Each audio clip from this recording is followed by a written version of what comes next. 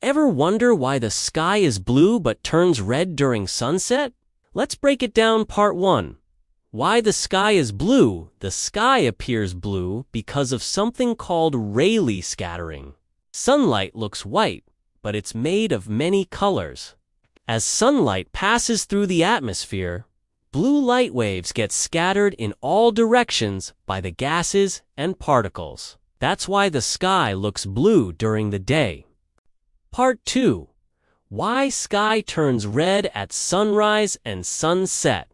The sun is lower in the sky, and sunlight travels through more atmosphere. Most of the blue light gets scattered away, leaving behind longer wavelengths like red and orange. That's why sunsets and sunrises often look red or orange. So next time you see a blue sky or a fiery sunset, just remember, it's all about how light travels.